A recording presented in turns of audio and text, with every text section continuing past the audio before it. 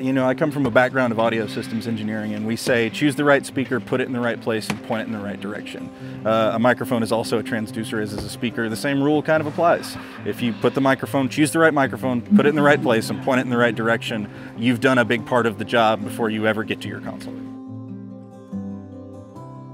4055 has been, let's just say, wow. That was a huge instant change for us. You know, we'd always been using, at one time or another, one of the kind of big 3 kick drum mics that you think of, right, when you think kick drum mic. And they all kind of have a pre-baked in sound or a pre-baked EQ due to some property of the mic. And this is kind of what we know a kick drum to sound like, right? It's a manufactured sound. You know, you listen to a kick drum, at least in heavy metal music especially, you don't hear all the crazy attack, and you definitely don't feel that you could have your cigarette lighter blown out by the kick drum. This is manufactured with EQ and large hangs of subwoofers. So this manufactured sound, it really lends itself to one of these microphones. However, it was sort of a new way of thinking almost, that you could have a kick drum microphone with no pre-baked EQ. And it's a blank canvas to paint on. And they really do sound fantastic. It was an immediate change that the band really enjoyed on stage as well.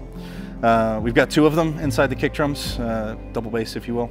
They're mounted on a Kelly shoe system, so it's maybe 1/3 to 2/5 the way up off the bottom of the drum, directly in the center in this shock mount. And we're not blending it with any other mic, so that's it. It's a nice, clean, transient. It's everything you could ever want. So we've also got a third 4055 on the drum kit. We've got a gong drum that was added just for the European leg of this tour. We just got it. This is show number 3 with it. And it's just here behind me. You can see there's no bottom head on this drum. And let me tell you, when he hits this thing, it rocks the house. Back in the day, this band was a lot louder on stage. Monitor wedges, side fills, amp cabs, all that stuff for the most part still exists except for the side fills, but it's a little more toned down and the band's using in-ears now. So that SPL change from the stage has facilitated a little bit of us being able to switch to condenser mics from dynamics. That higher sensitivity is allowed, should I say, more or less. And then at the same time, we moved some of the drums, particularly on the toms, the mics from the inside of the drums to the outside of the drums, which was a change I'd been wanting to make. And then as soon as we had done that with some dynamic mics for the first time, I was like, okay, it's time to reach for the 4099s.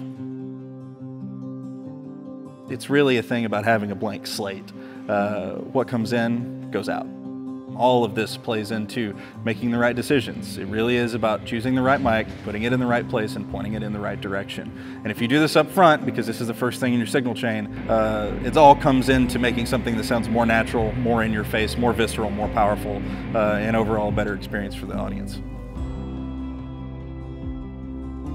But another thing that's important in this case is the look on the stage. From some of the B-roll footage that's been shot today, you might see that all the monitor wedges are hidden under grill decks. There's no lights across the front of the stage. It's all about this really clean look. So big overhead mics, particularly several of them, would be something that would be frowned upon. But yeah, it's really, honestly, it's about the look and being able to get that mic in that place. That's one thing that's really unique about the 4099, is if you can dream it, there's a clip for it, which has really been fantastic to be able to be super flexible in where we can clip it to, what we can clip it to, and how we can attach things in a really secure and robust manner.